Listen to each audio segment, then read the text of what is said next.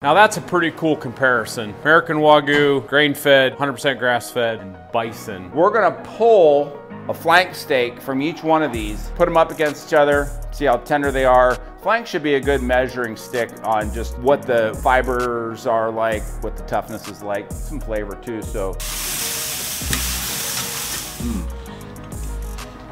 I love bison. I think it's the classic sweet meat.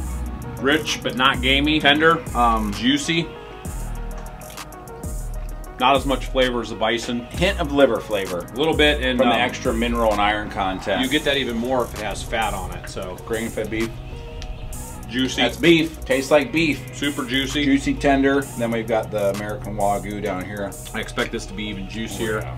It's got that nice melt in the mouth. Grab a couple different varieties of, whether it be beef or bison or elk. Grill them up, put them on a table, have your friends sample them. It's pretty cool. It's fun to do.